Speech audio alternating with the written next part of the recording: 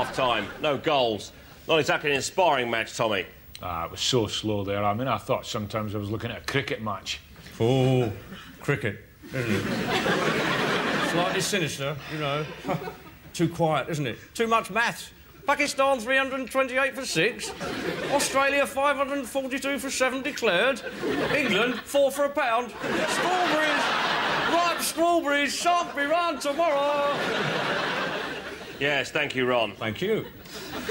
Well, disappointing first half, but it wasn't all doom and gloom. I thought Stan Collymore looked particularly good. Oh, you know, the strong, powerful physique, yet graceful like a big cat. The hooded eyes, that shy smile. He's gorgeous, isn't he? Gorgeous. Oh, but, you know, they're all gorgeous, aren't they? Stan Collymore, David James, Shaka Hislop, David Ginola, Ian Walker. Oh, gorgeous. They certainly are, Ron. And what about young Jamie Redknapp? Oh. You know, the floppy hair, little boyish smile. Enduring image, isn't it, you know? Not like his father, old saggy face. Oh. You know, those old players are like characters from the Beano, isn't it? Aren't they?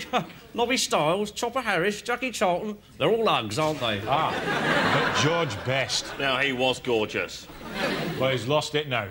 Haven't we all?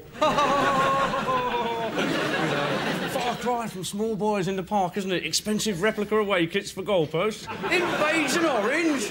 Oh, Patrick Berger, though. Oh, you know, new hero, isn't it? Those cheekbones, finely chiselled. Oh, that long mane of beautiful chestnut hair. I bet he'd like a bit of zig-a-zig pie.